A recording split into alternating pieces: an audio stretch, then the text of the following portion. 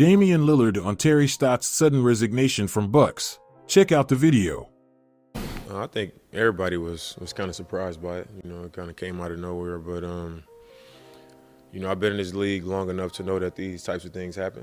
And, everything continues, so you got to kind of process things like this and other things that may come up and continue to move forward. For me, knowing Terry as long as I've known him, playing for him for 9 years, and him also making this transition for me easier, just having a familiar face, be such a huge part of it, was a good thing. And I think now that I'm settling in, to see him go is unfortunate. It's sad to see him go, but like I said, everything is still moving forward.